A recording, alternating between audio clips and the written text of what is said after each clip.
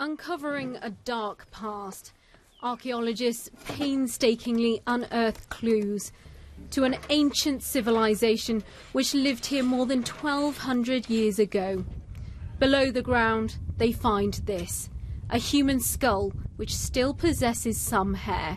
It's thought to be 1,300 years old. We found for the first time in Peruvian archaeological history an imperial tomb of the Wari culture. In this makeshift tomb, archaeologists store their gruesome discovery. The skeletons found here are mostly women. More than 60 were uncovered. The excavation north of Lima sheds new light on the Wari Empire, which ruled in the Andes between the 7th to 10th centuries AD.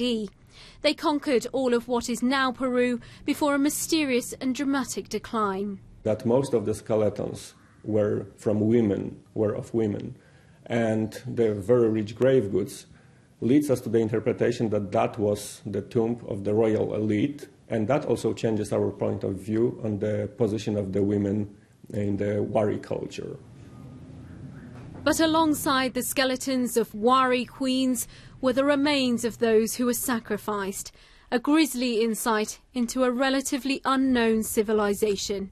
Alpa Patel, BBC News.